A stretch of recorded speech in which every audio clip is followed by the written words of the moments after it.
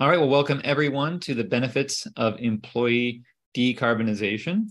This course is brought to you by all of our sponsors who support our work and allow us to do what we do, especially our sponsor, Indo Window. Storm windows on the inside. Yes, these improve performance with window inserts, feel warmer in the winter, cool in the summer, while saving up to 20% on bills. Third-party studies show up to a 10% reduction in air leakage for whole home upgrades. The do-it-yourself Indo inserts are made of acrylic panel edge with a soft patented silicone compression tube that presses into interior storms and frames. You can learn more about this at indowindows.com, and definitely, I think, an awesome opportunity to help decarbonize your employees' home by helping them get access to better window performance. All right, well, welcome again, everyone, to the benefits of employee decarbonization. This course is brought to you by the GreenHome Institute. The GreenHome Institute is a nonprofit with a mission to empower people to make healthier and more sustainable choices in the renovation and construction of the places we live. I today will be your moderator. I am the education director here among our two other employees, Eliza and Jose, who help keep our organization running. This course is approved for multiple continuing education units, including AIALU and Certified Green Home Professional designation within the energy pathway. So I'm going to hand it off to our speakers here today. And again, just note that it's really important that, especially as we make the transition and still continue to work from home, and that happens more and more, even with many of the issues subsiding that we've had the reason for doing that. How do we help support from a corporate standpoint people who are making that transition and reducing the carbon impact and improving health? And so that's why I'm super excited to continue this conversation that we've had here for many years at GHI on and off, and present to you Lauren and Vicki from Canopy, who are going to introduce themselves and Canopy and tell you a little bit more about opportunities. So Laura and Vicki, welcome. Please take it away. Thanks so much, Brett. And it's great to meet everyone. Let me share my screen, make sure everything works. Good. And then we can hop into this topic, which we are super passionate about and can talk more about that as we get started. So we're here to talk about how you can support your employees with climate efforts at home. I think many of you know this, but more and more companies are making net zero commitments. And as they work to achieve those commitments, they should also be engaging employees as part of the solution, both at work and at home. So we're going to discuss how companies can help their employees to reduce those household emissions around home and transportation, how they can measure and reduce their corporate scope 3 emissions that are also related to commute and work from home, and improve health, safety, and resilience. So quick intros. I'm Lauren Fraser, one of the co-founders and head of partnerships at Canopy. And what we do at Canopy is really help companies work with their employees to reduce emissions. We provide a platform to make this really easy, both the measurement and the education, and really guiding people through that transition side of things. And we also work with cities and community-based organizations around the same types of things. How can we help residents reduce their emissions at home, and help support city goals as well? And anyway, if you're interested in Canopy, we can follow up on that later, but I'm going to hand it over to Vicki. Hello, everyone. I'm Vicki Wolbowski, one of the co-founders and head of product at Canopy. And I will let Lauren, I won't talk about myself too much. I'll let Lauren take it away. Awesome. So why should companies engage their employees on this topic? One of the big ones is to help companies make real reductions in their corporate carbon offset emissions. We'll talk more about that in the scope 3 discussion that we're going to have, but also there's a big benefit in engaging and supporting their employees, which impacts well-being, hiring, retention, and ultimately supports a healthier workforce, much like other common benefits, healthcare, financial, and family support that many companies offer their employees. This is also a big opportunity for companies to inform and educate their employees around this big decarbonization challenge in front of us, which is what we're all working on, and to help take steps to both help employees make a plan and get access to rebates, incentives, financing, and help employees understand what's available to them to start to make these upgrades. So one of the big, benefits for companies is really around their emissions reporting, and both employee commute and work from home factor into that. So you'll see, I don't know how familiar everyone is with greenhouse gas reporting, but employee commute and as they call it, telework fall into scope 3, category 7. So employee commute makes a lot of sense, how employees get back and forth to work every day, but for some companies can be a pretty big source of their scope 3 emissions. And so helping, sort of any sort of reductions we can help make there are pretty impactful. The data is often calculated to make that calculation via surveys. And then, and we'll talk about a little bit how you can do this. And then an emissions factor is added to that, and those reductions are made. Hi, Brett. So category 7, very interesting. I didn't know there were categories to the scopes. Do those categories, as they go up in number, kind of get less and less important, perhaps? Because, this is the first time ever hearing employee commuting was part of scope 3, but I don't deal with this stuff very often, so I might just be completely clueless, but it's interesting to me. So I'm just curious, 7 seems kind of high. Maybe it's one of those things that just gets ignored a lot. Great question. So I would say in terms of how you can think about the greenhouse gas protocol and how reporting is done. So scope 1 is your direct emissions from your company. Scope 2 is indirect. So things like purchased electricity and others. And then scope 3 is what they call there's sort of like a downstream and upstream, but a lot of that ends up being your supply chain and purchased goods and services, things that you are bringing into your business, but might not be directly owned and managed by you. So that's how you can think of the scope 1, 2, and 3. I would say a lot of companies, start with scope 1 and figure out, how they're going to reduce the emissions in their owned buildings, how they're going to source renewable energy, things like that, and then kind of move into the other scopes. But more and more regulatory requirements are coming around this kind of reporting, scope 3 is becoming increasingly important for companies to focus on, so that a lot of, I'll give you technology companies, for example, have very small scope 1 and 2 emissions, and the majority of their emissions are in scope 3.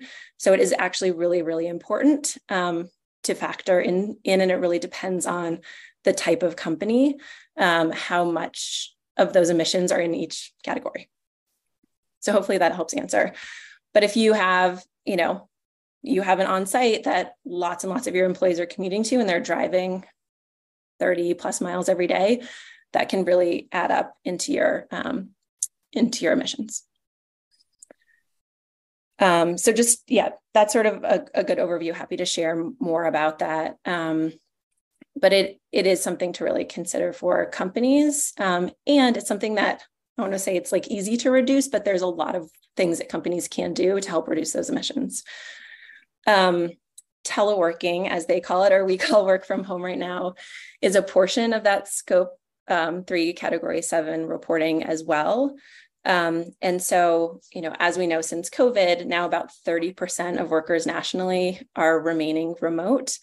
And some companies are 100% remote now. So more and more of that telework is becoming a bigger part of companies' emissions as well, and part of that scope 7. Right now, the way that it's reported on, it's optional. And I'd say more and more companies are leaning toward including it, especially because so many employees are working from home now.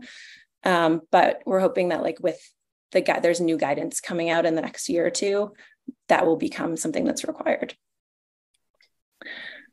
And the other thing to just touch on quickly is business travel, obviously another huge piece that employees play into. And what I would really encourage people to think about with business travel is you can do a lot with corporate policies there around, frequency of travel, what types of things you can, travel for, how you're making decisions in companies like Concur or other platforms that you might use to what's the word I'm looking for? Schedule your business travel, have a lot of information on emissions from flights or, the best routes to take that are going to reduce your emissions. And so really utilizing those tools and setting policies around that can be important. Any more questions on the scopes? Well, maybe you're going to get into this, so let me know. But the question I would have on teleworking is there a unified way that people can, and it's optional, it seems, but that companies can measure and report that is concise and consistent? And if you're planning to talk about it, great. But that's the big question on my mind. So, yep, we'll get into that in just a sec. So the greenhouse gas protocol, if no one's had the pleasure of digging into it, has incredibly detailed specifications and recommendations on how to both measure and report on all of these different scopes. And they're constantly getting refined and updated. So there is a lot of information there. But just to quickly dive into a couple examples of how companies do this now. So for commute, for example, many companies do some sort of employee survey, usually annually, or they're, have a lot more detailed information on how they're tracking their employees. So they're tracking, every shuttle, every bus, and get a lot more targeted information directly from employees. But I'd say the majority of companies are using some sort of survey like this to really understand. Employees will tell you how frequently are they, commuting to work, what modes of transportation are they taking, and then from that, the company can apply an emissions factor to each mode of transportation and calculate then the overall emissions from employee commute. So that's an example of how you can calculate your commute emissions, and then from that number, then we'll start later in the presentation to start talking about how we can make reductions. And then, so work from home is a lot more complicated. So this is, an example of how we've done this at Canopy. But what we do is we have a short onboarding that asks information. And I'm sure many of you are familiar with this with more of your, how we do intakes around information around homes. But we ask information about, location, the size and age of your home, your appliances and your fuel sources, and use that to calculate your overall home emissions. And happy to talk more about that. We're using the REX data set and eGrid, and then modeling out what those overall emissions look like. So that's an example of how a company can utilize a tool to collect that information from employees to get to a work from home emissions number. And from that, say overall individual emissions, you would apply a percentage to that of how much time are they spending at home, and then what's the size of the space that they're using for their work at home. Does that typically line up with the, when you do your taxes? I think it asks you that question, like what space are you using? Do those line up pretty much the same? Yep. So we, in the greenhouse gas protocol, they've got some recommendations, but yeah, you'd basically say what's the size of your office space that you're utilizing? Mm-hmm.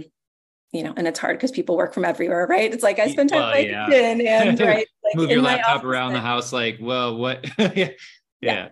But yeah, you basically make an estimation of I spend time in a 12 by 12 space or 10 by 10 space, and then apply that to the overall home emissions.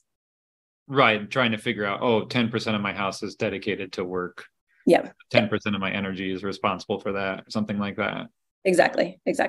Now, when you're calculating emissions, my understanding is in the past, we calculated electric emissions just based on a sort of standardized carbon based on kilowatt usage, right? Gas, we know if people are still using gas, that's an easy one, or propane. Are these systems getting updated to really consider what actually happened on those local grids at the time? You know what I'm saying? Like the makeup of the renewable power might be very different in Washington versus here in Michigan, where we have currently lots of coal. Yeah, Vicky, do you want to talk about it? Yeah, absolutely. So there's a bunch of public data sets. eGrid is the one that Canopy uses that measures exactly that. What is the makeup of kind of the broader grid in the area? And as the grid is greening, obviously, we're keeping that updated and making sure that we're keeping that kind of stuff in mind, as well as any renewables that that particular employee might have. Like if they have rooftop solar, that's taken into account because they're not necessarily pulling as much energy from the grid. So yes. Mm-hmm. So it's fair to say if that employer has prominence in their local market and can advocate for more utilities to be added, they could also reduce their employees' emissions. It sounds like it's a very long process, but is that true? Yeah, absolutely. Interesting. Okay, well, thank you for entertaining that. Okay, so now let's jump into the fun part, which is reductions. Now that you've done all the measuring, and I think, what we try to really work on with companies is not, you don't just want to measure things. Our whole goal is making reductions. But now that you've got a baseline, how do we start to make reductions? So this is some initial ideas to start to talk about and think about, but I'm sure it'd be really interesting after the presentation to talk through other ideas that people in the audience might have for how to work with their employees. So one is, offer incentives to reduce fossil fuel usage, things like, give employees $100 to switch to renewable energy, or, here's $500 to put towards a heat pump water heater, things that are going to really help to decarbonize that home. Provide and reward other modes of alternative transportation. So this is pretty common. I think a lot of people are aware, companies offer stipends for public transportation, shuttles to take to work, et cetera, but really making that easy for your employees to not drive their combustion engine vehicle, move to, things like public transportation or biking, or even electric vehicles as well. And then providing the charging infrastructure for that. Helping employees sign up for renewable energy. We talked about this, but whether that's community solar, signing up through their utility for 100% renewable plan, or installing solar at home and making that easy. There are companies that offer, do a partnership with a local solar installer and then offer a discount to employees to be able to install solar and then do that as a bulk purchase together. So again, trying to make it really easy to sign up for those programs or make those upgrades. Just providing the education and resources to help employees reduce their fossil fuel usage by things like learning about heat pumps, heat pump water heaters, induction stoves, and others, sort of weatherization and efficiency items in the home that can really help reduce emissions. So just making that really easy and available. Educating employees about resilience. So things like helping purchase renewable batteries, purchase batteries, or, thinking about other ways. And we've got some of these other examples, but thinking about air filters. I live in Oregon and we've been having horrible wildfire smoke right now. So things like, if my company was providing me with options for air filters, that would be awesome. Yes, thank you. And, similar things like dealing with insurance around flooding, or, how you're going to have an evacuation plan if something happens, but really supporting employees around all of those things that are going to create additional stress in their lives if they're not able to deal with them at home. And then the last thing I'm adding in here is just being able to track progress and celebrate your successes, and providing case studies and success stories from employees. We've done a lot of research around community-based social marketing, and peer-to-peer education around this is so impactful. And I'm sure you know this too, neighbor to neighbor, peer-to-peer, employee to employee. Employees have already built this bond and have a relationship with each other. So really being able to help share those stories and case studies is incredibly impactful to help someone make some sort of upgrade. I'm really glad you pointed out like the filtration and the health aspect. I'm curious to what extent these kinds of things are being discussed or leveraged as part of the employee's overall health benefits package. So for example, like you said, you're living somewhere and there's wildfire smoke and your employee is getting polluted, right? Is that being connected, beyond decarbonization? Like, hey, if we help them electrify, there's a health aspect here. And can companies then leverage actual dollars from the healthcare markets to make these improvements? Have you seen anything like that? It's a great question. We really haven't. We've been talking to companies about it, but I think there's a lot of work to do. And sadly, I think with more and more of these things happening every year, heat waves, right? Like a lot of the country this year has been in heat waves. People need more air conditioning, but ideally heat pumps. Right. And how do we help educate benefits teams and others around the value of doing this and like proving the case that they should be supporting employees with these types of resilience upgrades? I think is like a really important conversation that needs to be had more. What about employers paying for the in-home energy audits and inspections? Have you seen that as a benefit being given out at all? A little bit. Yeah. But I think again, it could be done a lot more. Yeah. Great, thanks. I think it's a lot of what we've seen is it's like few and far between. It's definitely not something that's common or table stakes. And I think a goal of all of ours is like, how do we make this something that becomes, like maybe it's not quite as common as health insurance, but financial support or family support or other types of support that companies are giving to employees. One of the things I like to talk about is, if you're getting $1,000 to the gym, you should be getting $1,000 for a heat pump.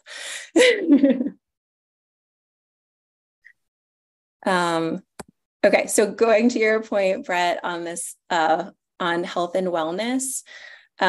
So we, again, really think this is an important topic that needs to be talked about more within companies, especially with, benefits teams that are often the ones that are controlling, how employees are getting access to these types of supports and services.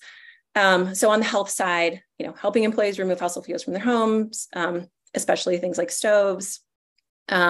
Resilience, again, we just talked about batteries. With heat waves, like really talking about, don't just install another AC, like think about getting a heat pump, like why this is so valuable. Think about like efficiency and really help employees think about the right equipment that they need to get. And maybe that includes getting an audit along the way to help them, address things like heat in a safer, cheaper, and better way. Wildfires and smoke, we just talked about, but things like air purifiers, apps to monitor fires. And then there's lots of extreme weather and disasters happening, but thinking about how you can provide emergency kits, make plans, and really support employees as things happen. So here, I just wanted to share a couple of recent headlines of companies that are starting to get into this idea of really supporting their employees around climate. So Walmart is doing work to help its workforce access bikes and scooters and carpools and reducing car usage. Amazon similarly offering a monthly benefit for commuters who bike to work. Thinking about EVs as a corporate benefit for employees. And then this is another one that's like, how do you protect your workforce from extreme heat? So I won't want to say a lot, but like there's more attention on some of the things, the work in this space. And I think, as there are greater impacts, it'll just be something that's talked about more frequently. So now we're just going to talk about some of the benefits from an employee engagement perspective on why it's valuable to engage your employees around sustainability and climate. So the first is that, and this is a study from the National Environmental Education Foundation, found that nearly 90% of employees that were engaged in their company's sustainability work say it enhances their job satisfaction and feelings about the company. So it's really something that can help drive that employee satisfaction over time. It can also help attract talent. 2 in 3 workers give preference to jobs in environmentally responsible organizations, and you'll definitely see that with younger generations of employees. It's very important to them to align their values with who they're choosing to work for.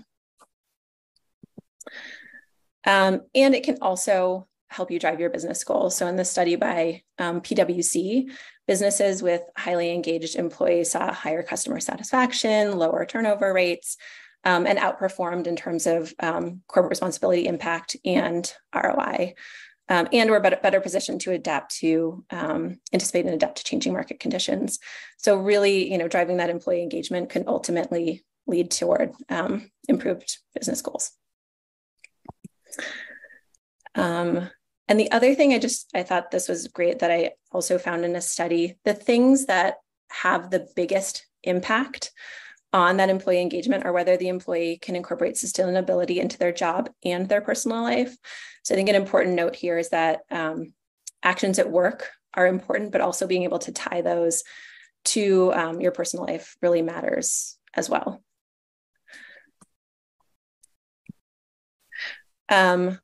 So last note, just on all of the benefits for companies and sort of if you're thinking about how you bring this to your company or address it, you can talk to your team about all of the benefits for employees that, if you're trying to bring this kind of benefit in. So it's, pollution reduction, you're improving comfort, you're lowering bills, improving home value, improving health and safety, like we talked about, reducing maintenance costs, providing energy resilience, and then ultimately performance. But there's, addressing, a whole lot of employee benefits and improvements, to their well-being in their life with addressing decarbonization. And the last thing I just wanted to note was there's a lot of really, really good resources for, starting to do this work. So I love to point to Drawdown. Drawdown Lab specifically has done a whole series on climate solutions at work and how every job is a climate job. So as you think about incorporating climate and sustainability more throughout a company, they've got really good guides for every single department. If you're in finance or you're in human resources or marketing, how can you bring climate into your job and what are the things that you're responsible for that are related to sustainability? So in this case, someone that works in human resources might, not think that climate has anything to do with their job, but there's actually a lot that they have purview over that is really impactful to their employees. Like we just talked about a whole lot about, climate benefits, but also 401ks and how, you can offer fossil-free 401ks for employees, for example, that are then contributing to reducing the money that's going to fossil fuel companies, for example. I linked Canopy here, and then Carbon Collective is a great company that works on fossil-free 401ks. So I wanted to mention that as well. And I'm happy to share any of the other, the slides or any other resources we talked about. That's it. Yeah, great. Well, thank you. And I guess we're wondering if those links can be shared as well while we're talking briefly.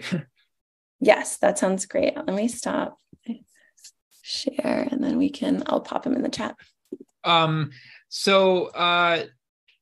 There was a question that came up and I want to kind of expand upon it a little bit here.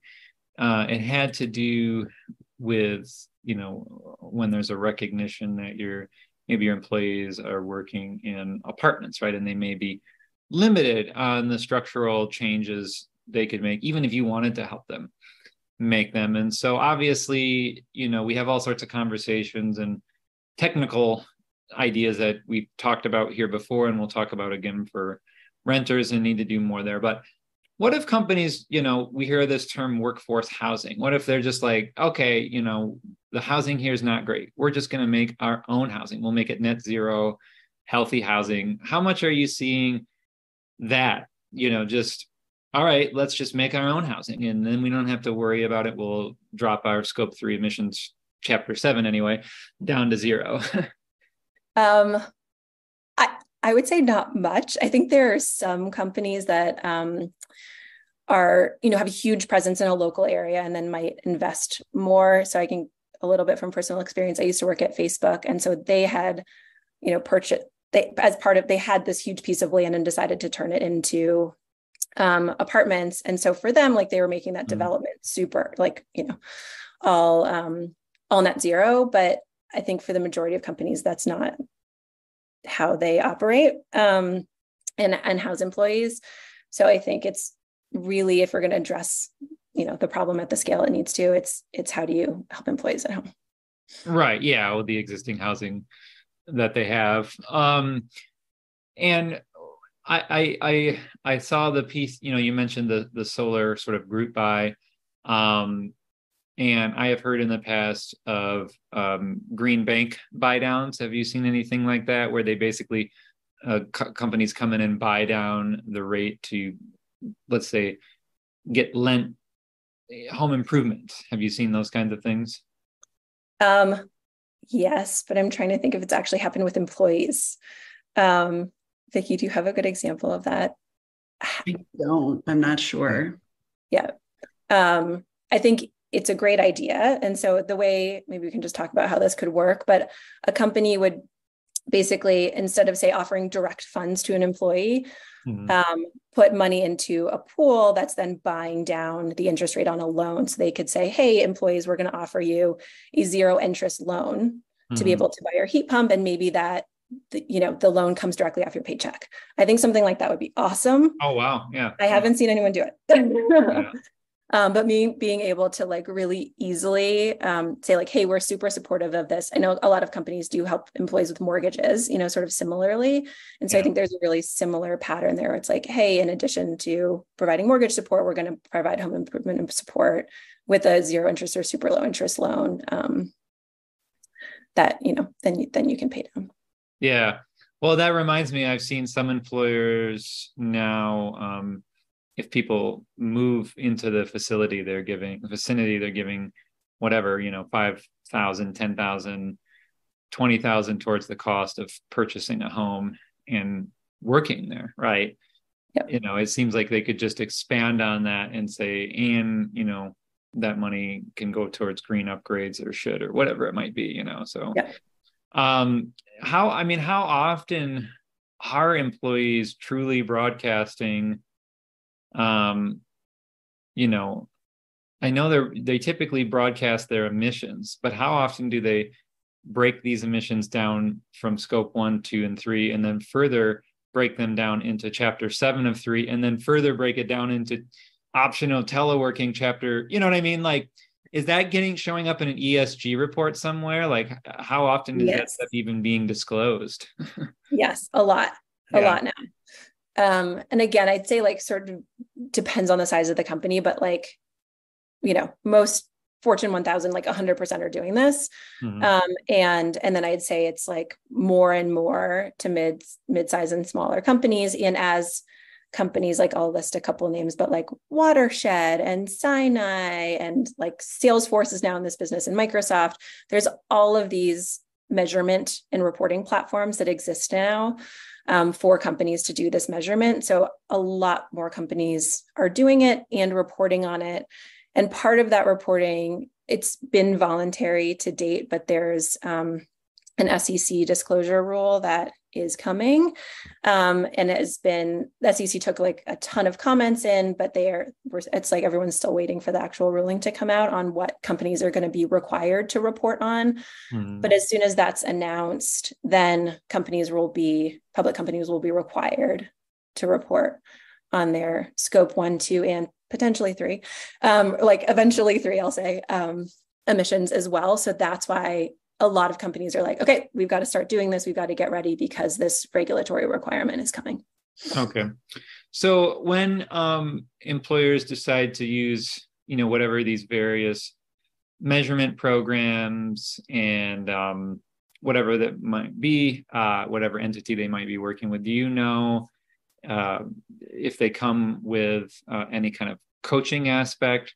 And so you've got the sort of dashboard that you showed, and it sounds like it kind of lines up with Scope 3.7, so people can report accurately. But is there any additional sort of support or coaching that comes around that? And like, here's how we can help you out. There's a ton of questions on here. Is how do I do this? And I think, anyone who's following us, keep attending. We're going to answer the question for always how you do this at home. But, just again, if there's a resource out there that sort of revolves around the results of the emissions tool. So.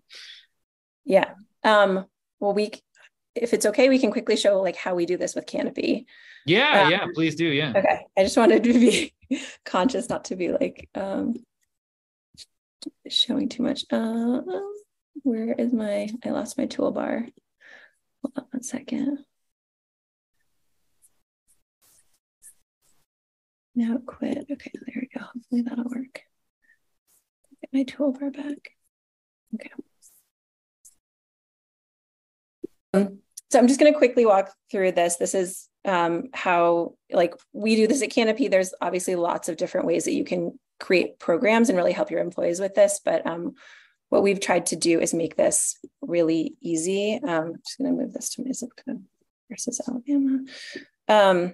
So we talked about this onboarding, but this is how we kind of collect the information to then to help you determine those emissions from the home, appliances and fuel sources. Do they purchase renewables or have solar or batteries? What are their vehicles? How much do they drive them? Do they have an e-bike? And then this is the commute questionnaire. So, how often are you commuting? Via what types of transportation? And then this opens up other windows if you're actually, I do 2 days of this and 3 days of this and other things. And then we ask people what they're interested in. So, do you want to learn about getting an energy audit or an induction stove or insulating your home better? But really help. We ask employees, what do they want to learn more about? And so from this, there's this dashboard showing, where your emissions are coming from across different categories. If you've made reductions, what those look like. If there are funds, we make it easy for companies to, we talked about how incentives can be really valuable in this space. So you can add incentives for your employees to then make those reductions. And the nice thing about this is it has to go directly to some sort of decarbonization purchase. So again, it's use it or lose it type of dollars here. So it's only going towards reductions. We then, show you the incentives and rebates that you qualify for. This is just featuring the Inflation Reduction Act, federal incentives and tax incentives here, but we'll be updating with, rebates and, include income qualification questions as necessary. And then are also localizing this. So down to state and local level. You can see a leaderboard of how the team is doing, and then go into each of these recommendations. So, we talked about just getting a home energy audit. It's learn more about how to do this, right? You see someone at my company has already gotten an energy audit. And then we talked to you about what the economics would be, if there are rebates and tax incentives around this that you can qualify for, how an audit works. So a lot of the work here is educating employees around this. And many of us are, professionals in this field, but a lot of people just don't even know. And this is what we spend time working with people on. Don't have no idea how to get started. They don't know what's in their home. And so, how do you break this down as in a really easy to digest way so they can get started? And then you're great, I'm ready to go get an audit.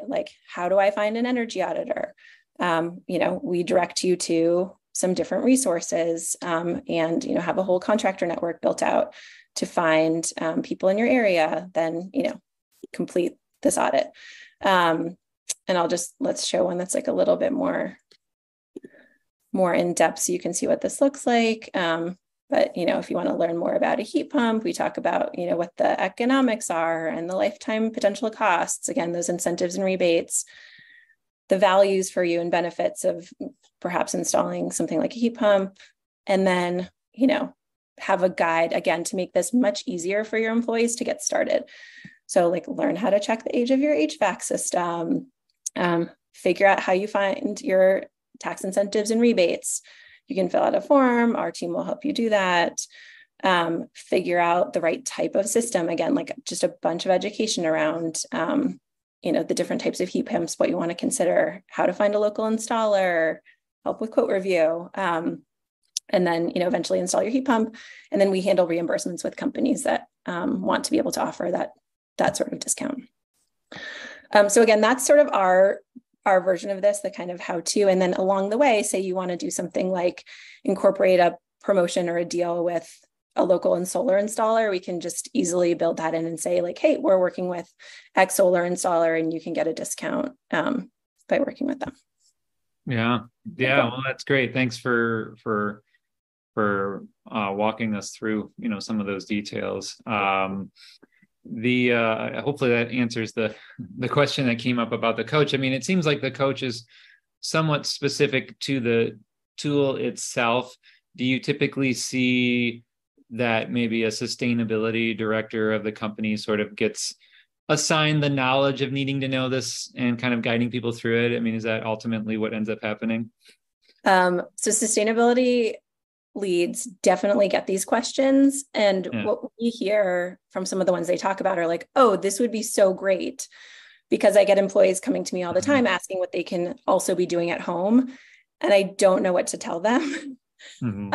Or like they're giving a smattering of recommendations around different types of solutions. And I think what we're really trying to do is ground this in the data of what is most impactful for employees to do.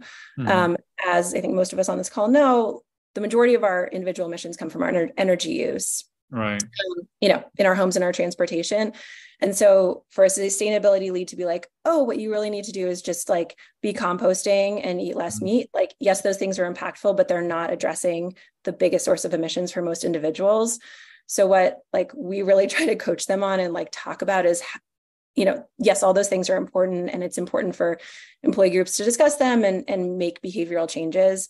But by far the most impactful thing that any individual can do is reduce their energy use. So like, let's make that easier. And it's also the hardest thing to do in many cases.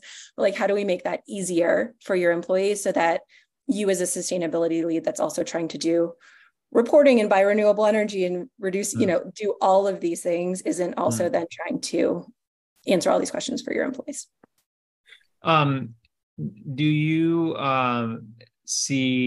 have you or ever seen using the competitive approach? So for example, doing one time we did something with the city called a Biggest Loser Challenge, right? I think that show kind of was been discredited in many ways, but that concept, right? Like trying to understand, your employees who are the biggest energy hogs and having them compete and using that as a fun. Have you seen or done anything like that?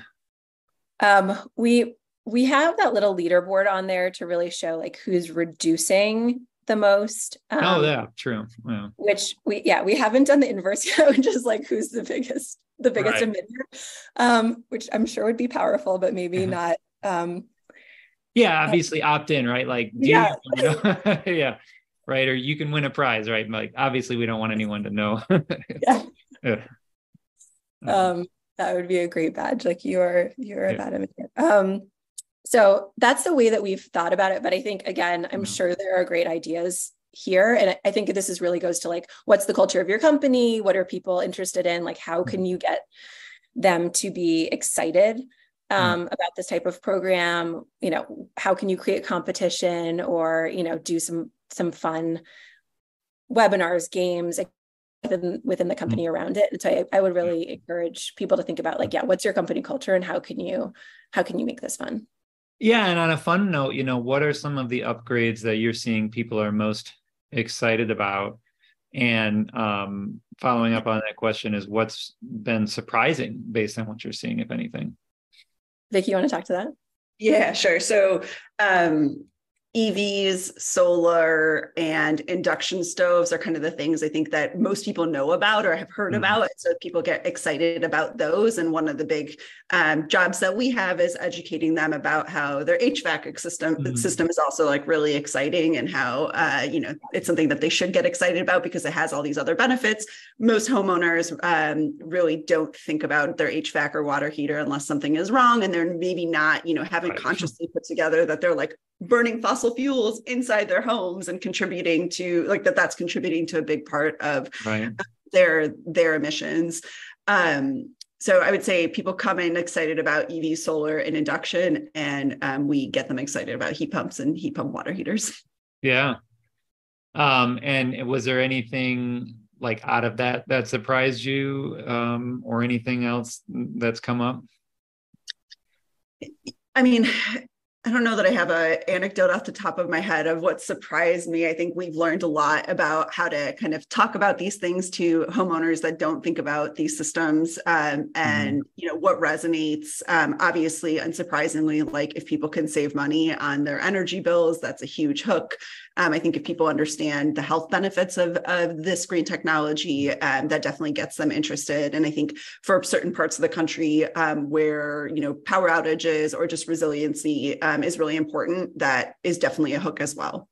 Yeah, it would definitely seem that especially if you're relying on a work from home workforce and their power keeps going out, that batteries and solar make sense, right? So.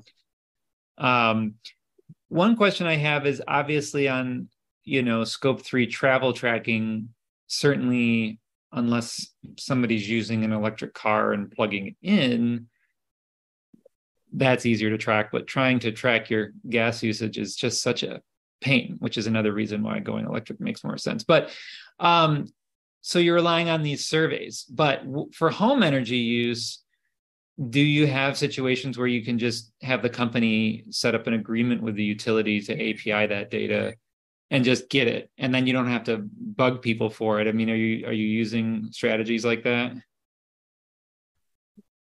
Go ahead. I was going to say we haven't to date, but I think there's potential. I think there's privacy concerns there that would need to be kind of just like thought about and worked out to do something like that, where you're then sharing your utility data with your company. Yeah, well, and obviously I'm sure there'd be a disclosure form and all those things. And on that note, a question that came up is just, having collaboration with utility outreach programs. Are those things that you've been doing if they already have a program in place? We've talked to some utilities. I think there's like a lot more collaboration to be done.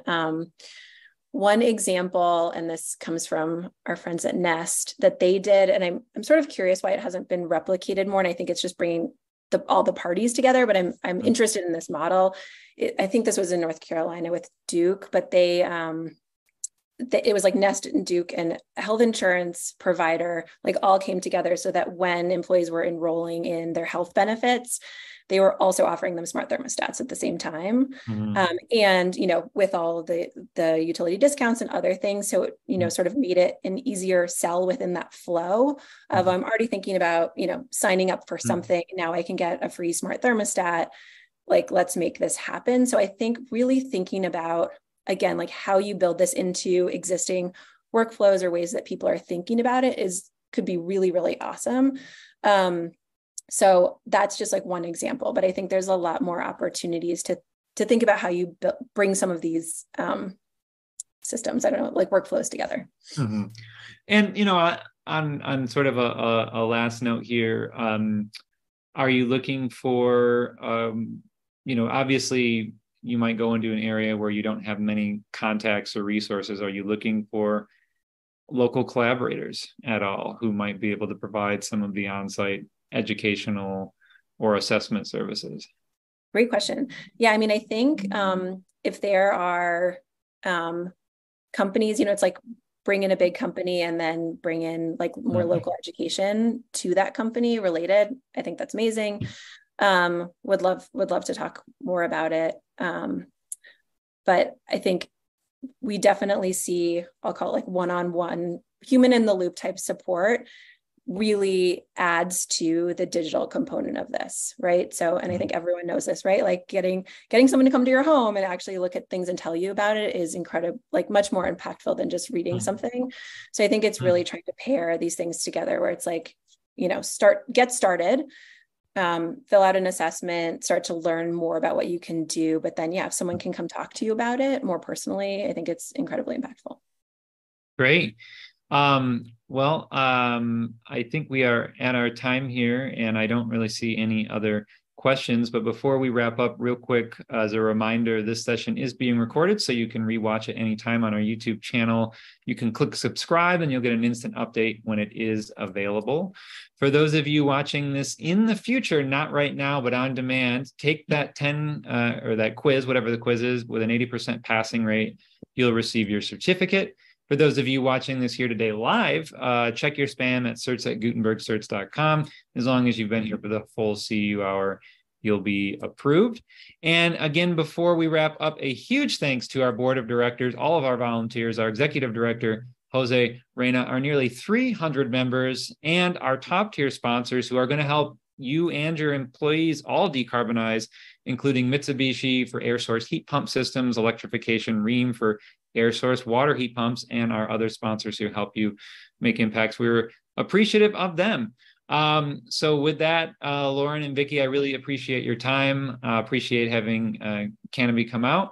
I hope everyone can go and check them out and learn more about what they do. And take care, everyone, and have a great rest of your week. Thank you. Be sure to check out all of our courses available online that you can watch anytime and anywhere to pick up your CEUs. Before you go, make sure to subscribe to us on YouTube to get weekly updates and stay up to date on green building science courses, webinars, and home tours. Thanks again.